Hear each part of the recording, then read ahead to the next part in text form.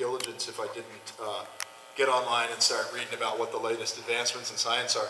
And I discovered something. You remember the scene where Wilford Brimley is like, he's got his yellow legal pad, and he's kind of thinking, and then he's looking at the old school 1982 graphics of what the thing, how it's going to replicate and spread. I wanted to do that. I wanted to do something that harkened back to that.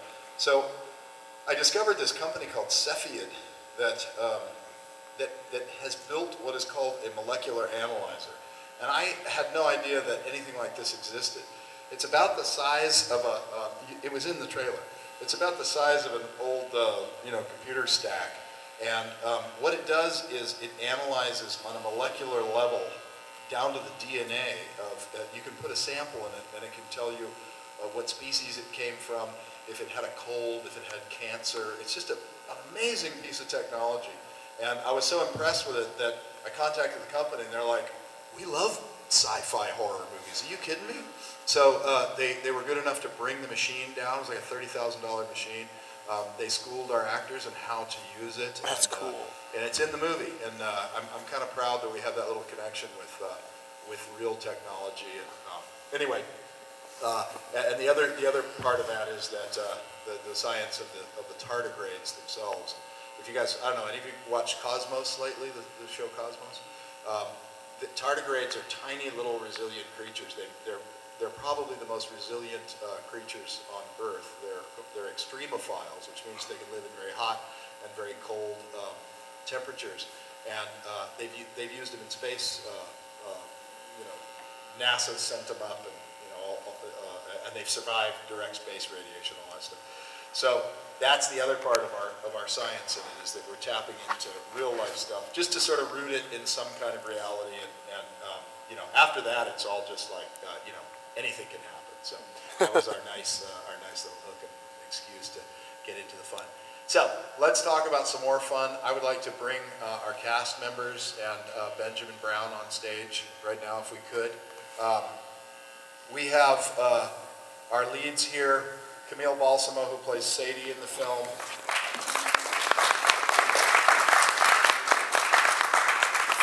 Followed by Reed Collins, who plays Bowman. And I'm sure you know Matt Winston,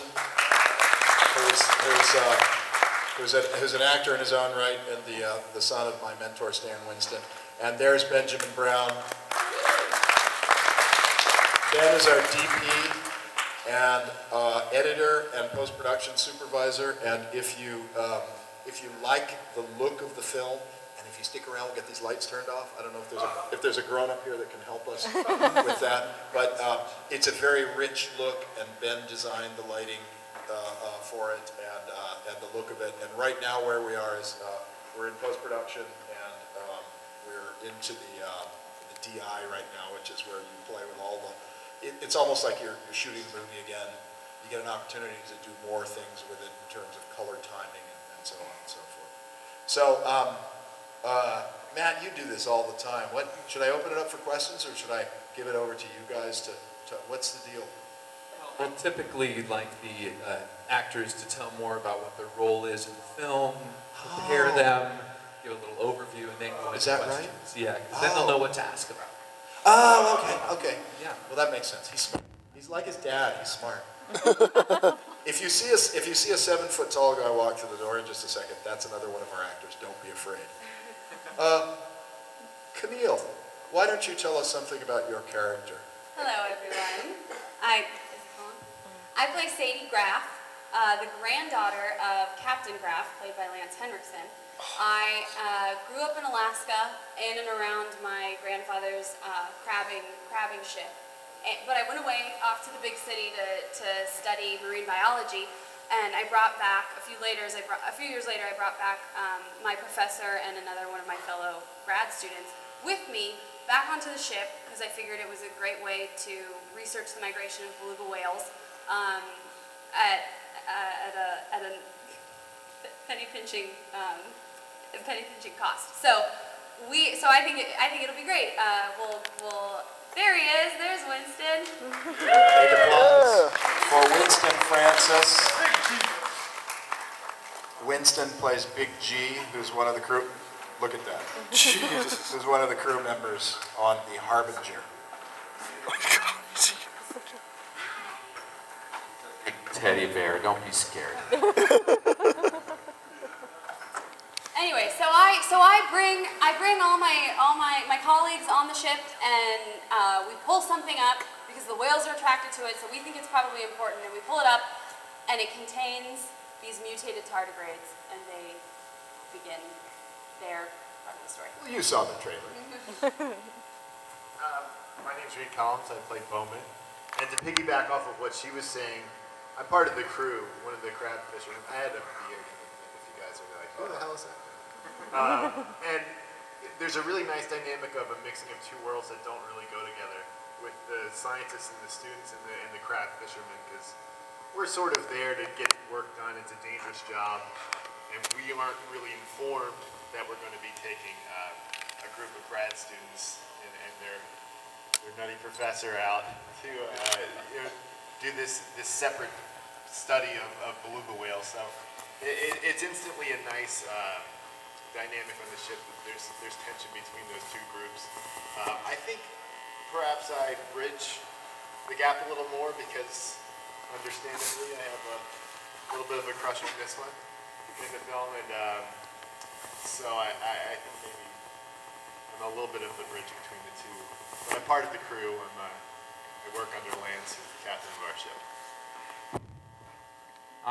My character is Stephen Lichty, the professor of Camille's character, and Giovanni, who's not here. And definitely a fish out of water, all these, bearded, real men, and I come in all buttoned down and probably more comfortable in a lecture hall than the Bering Sea. And I do think I'm the only voice of reason in this film, I'll be honest with you. Surrounded by a pack of idiots. And it turns out to be, I was correct. And most everyone dies. And if they listen to me, nothing bad would have happened. So I am the central beating heart of this movie. All right, this is Winston. I'm not the central beating heart, but I'm Winston. In the movie, I'm Big G, and I'm the first mate on the ship. And Lance, Captain Graff is my cat pop. He's like my grandfather, my father. He brought me onto the ship, and we're a big bunch of I guess you call us like college kids at shore, on sea, I mean. And we get out there and usually do crabbing, but this time we had to end up doing something different and interesting. And as he said, Yeah, this time we do surviving. I think we We're brought, worse at that than we are at crabbing. yeah, I think we brought some idiots on the boat is the problem. We were doing just fine with what we normally do, crabs, Right. eating crab all day, and Certainly having fun. nothing would have happened if this guy didn't show up, so Certainly not sure if he's nothing the would have central. happened. Ganged up on here, come on. So that's why he's trying to make himself feel better, because he got us all killed. But It anyway, was her, she's the one who brought it on. This is a story of Pandora and the box, and she's Pandora, and the tardigrades are the box. And not everyone dies. not everyone. So if you notice, just a comment about beards, we all love the beards in Carpenter's The Thing, so I wanted to make sure that even though we have a more diverse cast than was in The Thing, I want to make sure we had as many awesome beards as possible. Reed had one. We have a guy playing an Inuit character who had an awesome beard. Of course, look at Winston's beard. You can't beat that. So. And you grew a beard during the shooting. I did grow a beard during the shoot. Yeah. And there was a lot of faith involved because I had never grown a beard in my life. And this was the first time. You It didn't came tell in me full. that. I was very pleased. When I cast you, I actually asked you that, and you said, yes, it's overnight I can grow a beard. There was no auditioning. Alec just said, can you grow a good beard? You're ready. I said it's beautiful. You're in. So down at the end of the row, we have Benjamin Brown, who's our DP. One of the interesting cast members of the film was the ship itself. When Alec designed it, his first comment was he wanted to create a very claustrophobic effect for the entire film. So everything, as this man knows, had a 7-foot ceiling with pipes. So we have a lot of dents and smacks and scrapes on the top of this guy all throughout the I got the set. scars to prove it. But one of the things he wanted to create was that very claustrophobic effect, no matter how much it made the shooting nearly impossible. He insisted on making things as tight as. And so the ship itself became, and the set became a character within cast, which was kind of interesting to watch how they responded to scenarios where something just happened in front of you. Someone just morphed into a creature, someone's about to die, and you can't run anywhere because you only have a 12-foot by 12-foot room. And where else are you going to go in the ship in the middle of the Bering Sea? You're not going to jump in the water.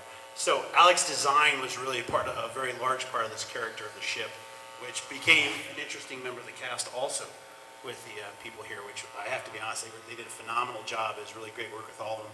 Even the days when we had that 12-foot room with 9 people in it, with a table and other things, which was more of a challenge than anything. Thank you again, Alec, for that.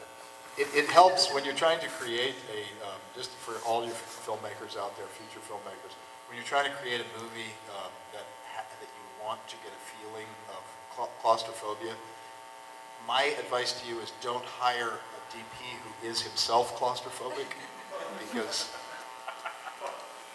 you'll never hear the end of it. Nothing to do with that, man. See, there's a reason we're on the opposite, and they keep us separate. We've just been spending days and days, months together in the editing room, so I don't know if I can't stand her or if I love him. Does anybody have any questions for us about T-shirts? More? Yes. What did you shoot it at? Where? Well, our story that takes place in the frozen Bering Sea was shot entirely in Chatsworth.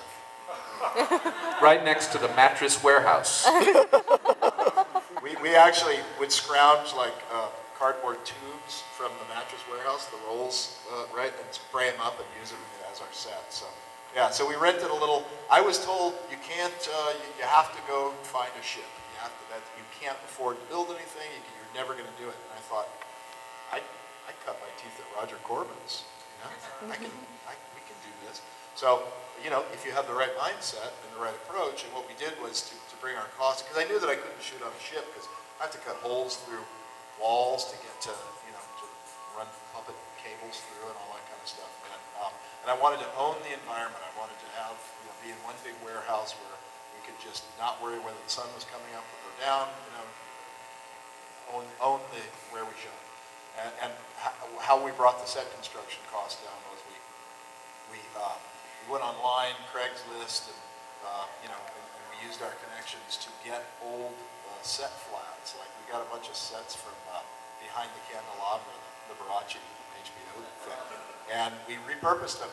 And if there was an aspect of the it was like kit bashing when you make a model spaceship, but kit bashing on a full scale size. And the chandeliers looked amazing on the set. That was cool. It was all lit by candle. A lot of jingling. Did I see a nod to Leviathan in that as well? You'll see, if you don't see a nod to Leviathan, I haven't done my job. I love Leviathan. Yeah, we have some really great little in jokes, you know, Easter eggs. We're trying to be respectful. You know, we're trying to do a movie that it's not a spoof, it's not a parody, but it knows that it is an homage, and we're embracing all the things we loved about those 80s movies. You know, and that's really what the fans' mandate was you know, I pitched that thing, they said yes. So the question is, like, I think everybody in this room is going to get that and love it. I don't know if the movie has, you know, as a huge wide appeal. I personally think it does, because I think people are ready to see this kind of movie again. Yes. But it'll be Yes. sort of up to you guys to fuel the fire and, you know, make people pay attention.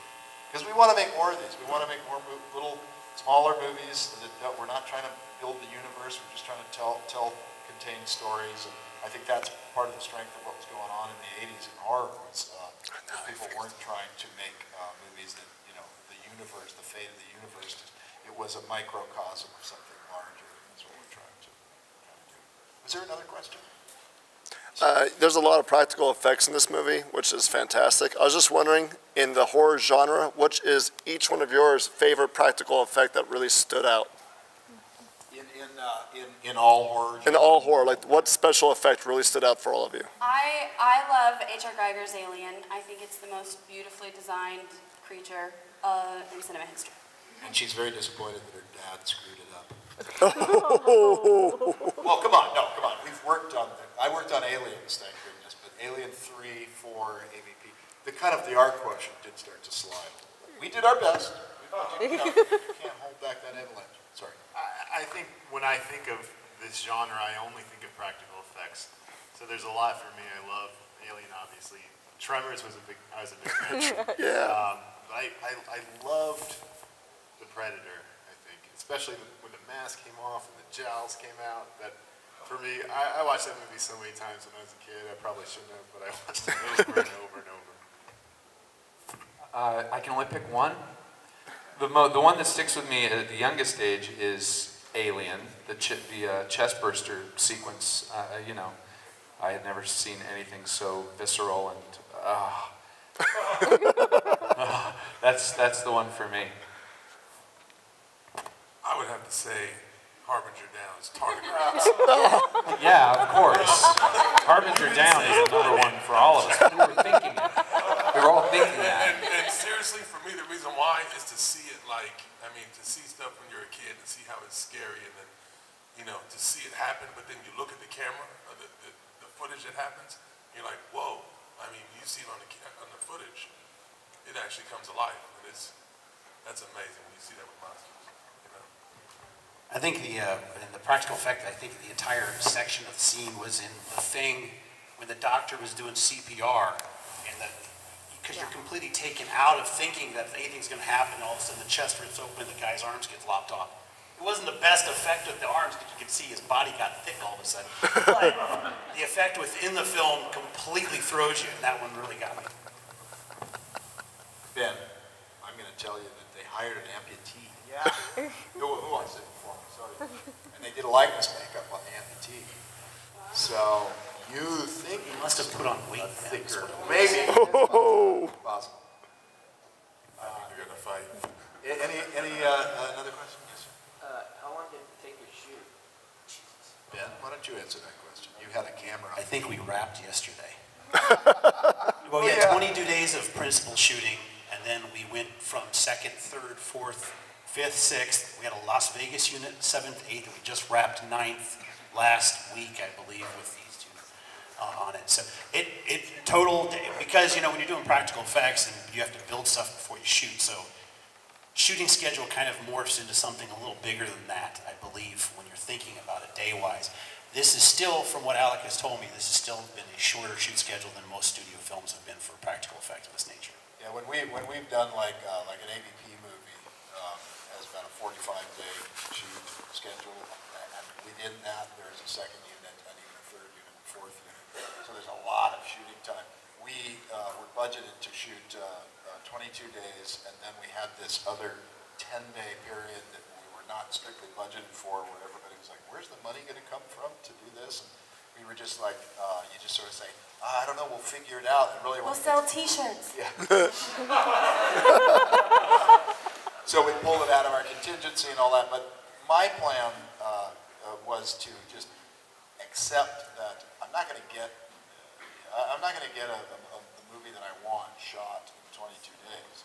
So rather than, you know, just trying to set up puppets and creatures and all that stuff that eat up time while actors are sitting around, shoot the minimum that you need that is the connecting bits with them, and then detail stuff, do that when you have 4 people, you know, and you've got, and luckily everything's sort of smallish and intimate, you know, and it's like surgery, you know, and you get in there and you get to tweak and play with a little bit more, and that's where the practical effects really come to life, is in the second unit.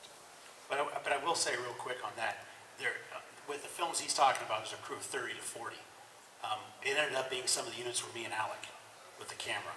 I've been working at ADI sending out all the Kickstarter prizes all summer, and I can tell you that all summer, Ben, Alec, and Pat McClone with creating a little mini stage at ADI, filming most of the effects that didn't include the actors. It's kind of like you shoot, and then you're exhausted, and you rest for a little while, and then you gear up again, and you shoot, and you're exhausted, and keep doing that. But it is sort of like whittling down to the last few diehards. But we've had a great level of. What's this rest thing? When does that happen? That's what I do. You're still working. You're still. This is the problem. Clarify that one. When you edit in your own house, you can't escape it. I get to go home. You don't. Did you have a question? Yes, I was going to ask, when do you think it might be released? We are aiming to have a finished film right around Halloween. Ooh. We're in our last big push. But we also don't have domestic distribution yet. So I'm learning about the distribution game because I've been in the production trenches for years. So now it's a very interesting process for me to learn and to learn, you know, how it's a crazy aspect of movie making that is still kind of nebulous to me. But once we have our finished film, we'll be in a better position to get that. And whether or not it is theatrical, like having grown up as a film guy, you know, who only probably 4 years ago embraced even the idea of not shooting on film, but shooting digitally. I have always been theatrical release minded. That is the end goal. And in terms of the eyeballs reached, it's not necessarily the end goal. It's not necessarily the best way to go. It's a much more expensive way to get a movie out.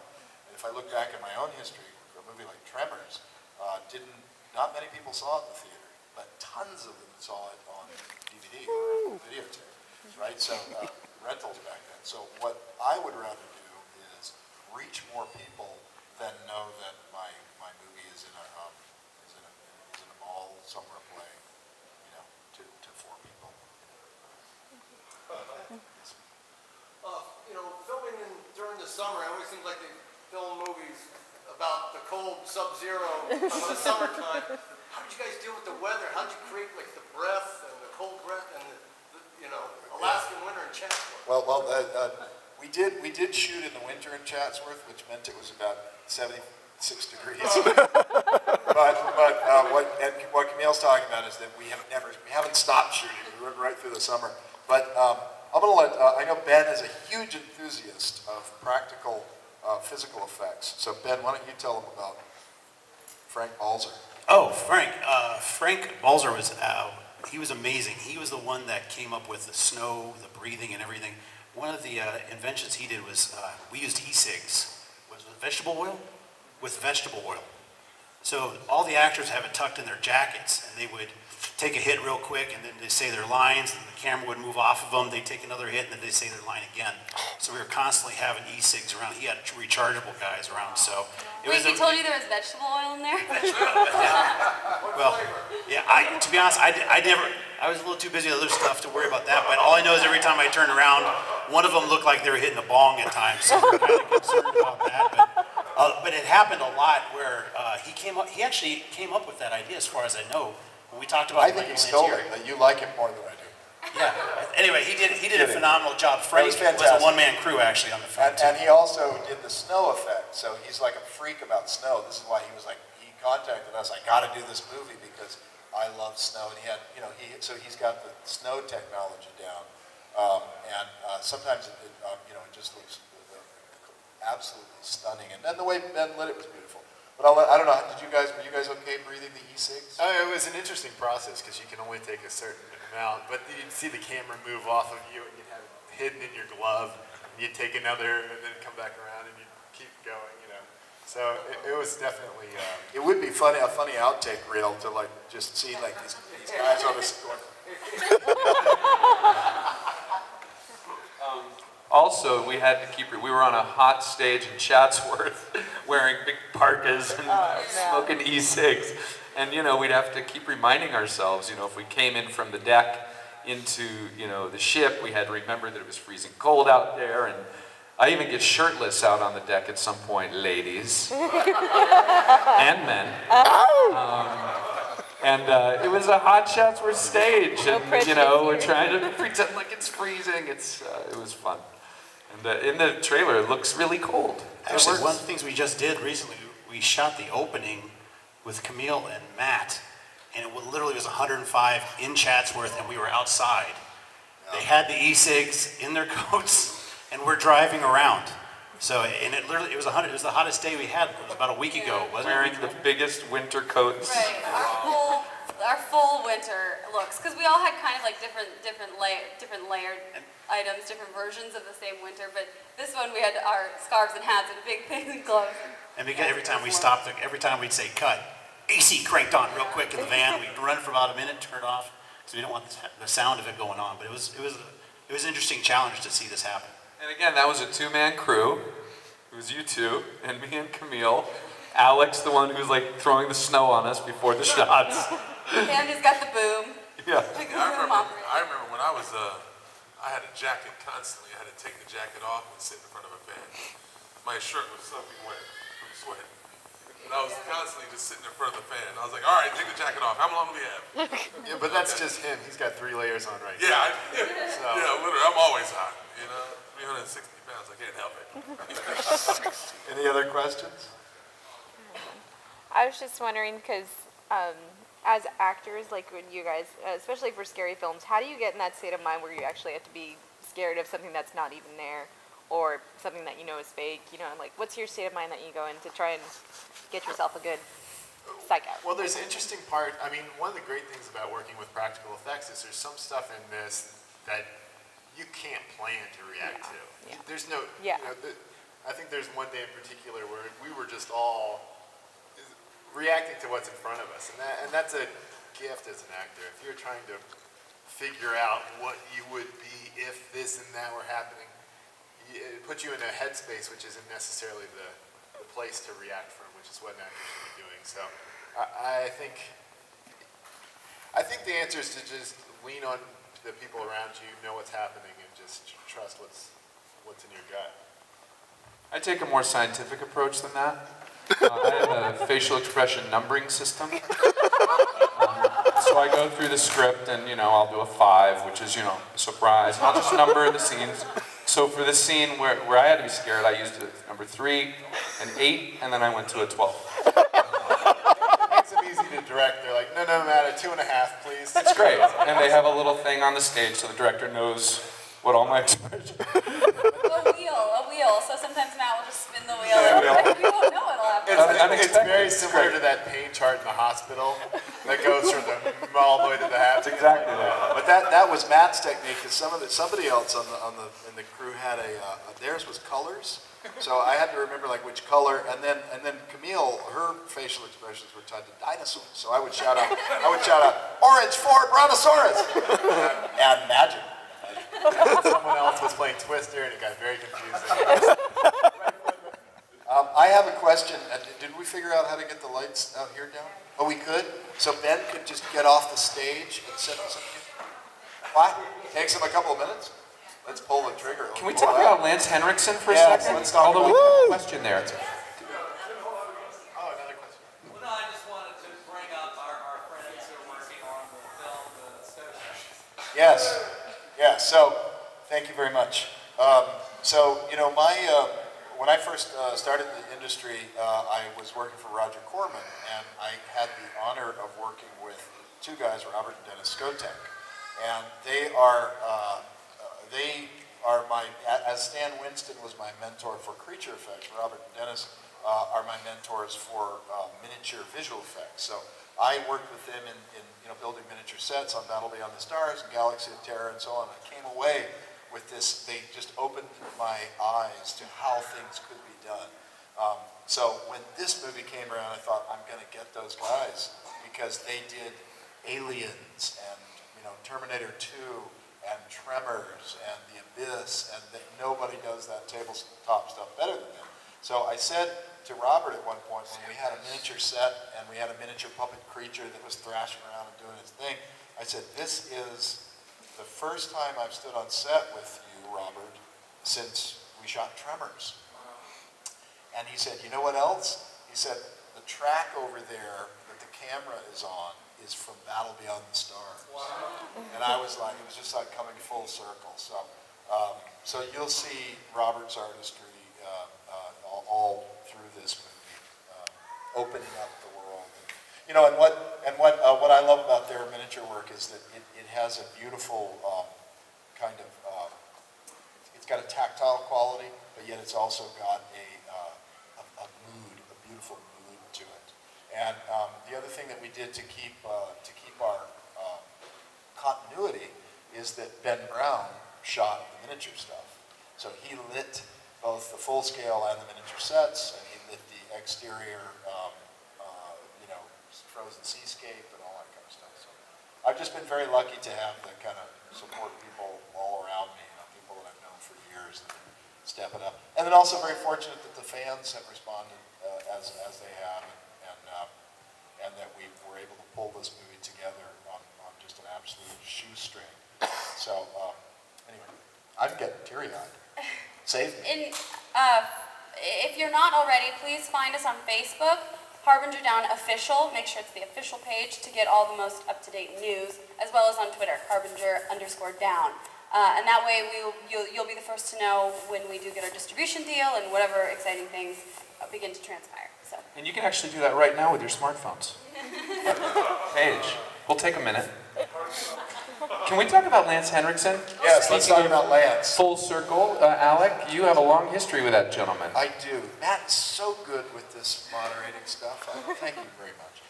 Yeah, I do have a long history with that gentleman. I met him in 1980, was it 5? First thing I worked with him on was Aliens with your father.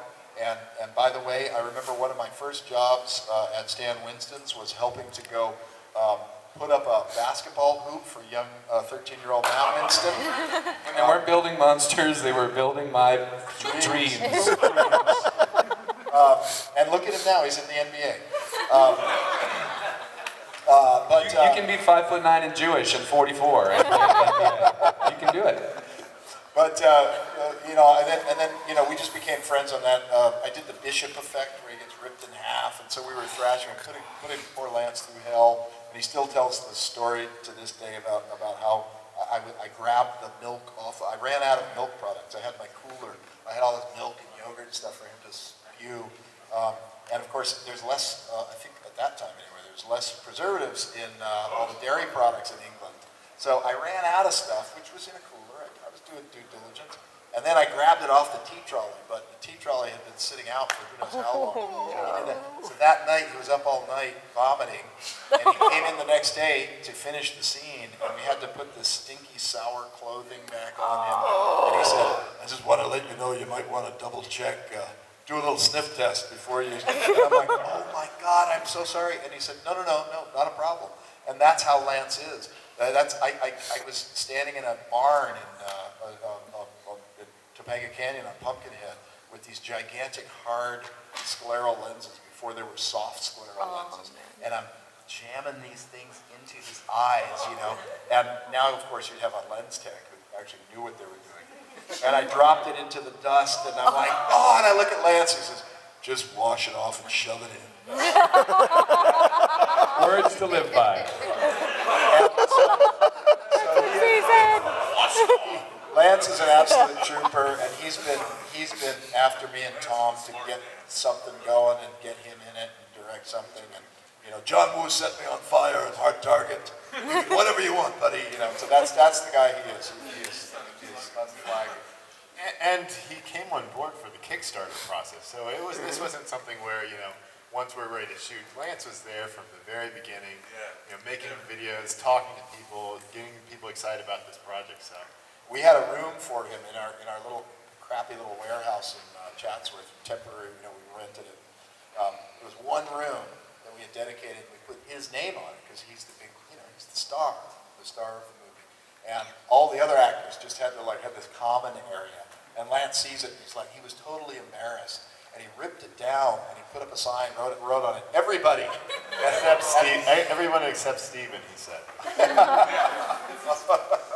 Well, Lance was, honestly, when he showed up on set, and I remember in that galley scene when he's there and we're all in the same, I know I was feeling like, oh, okay, we got something great here. You know, I loved and trusted Alec, of course, but Lance has such gravity and such credibility in this genre, and he really was the core of the crew, the fake crew and the real crew. I mean, he and Alec together really sort of set the tone. And you know, Lance is one of the busiest actors working, and he came down, and you know, this was a labor of love for him too.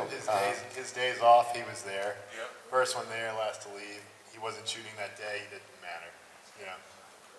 He's there. He'll come down in a day's notice to sign posters if we run out of signed posters for Kickstarter prizes, make videos for the fans. He's so involved and proud of the project. The only thing he won't do is show up today.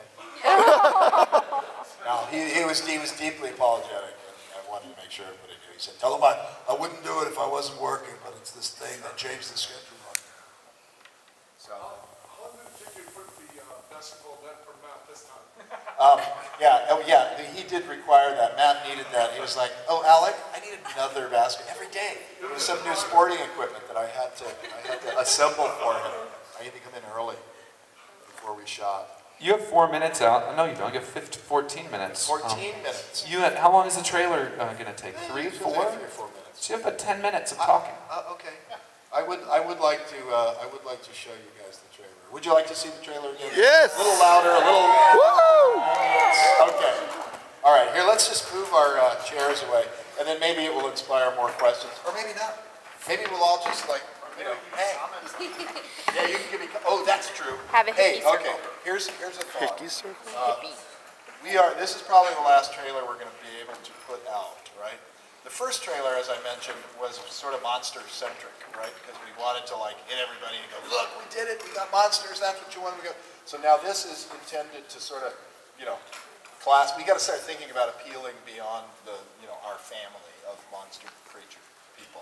So we're looking to sort of establish mood, performance, and open the world up a little bit with including the shots of the ships and so on and so forth. So what I'd like to do is have you guys watch it, and then I'm going to ask you sort of focus groupy stuff, if you have thoughts about it, because we're going to release it on October 3rd, but Ben doesn't have anything to do. He can recut it as many times as you guys like. So let's roll it.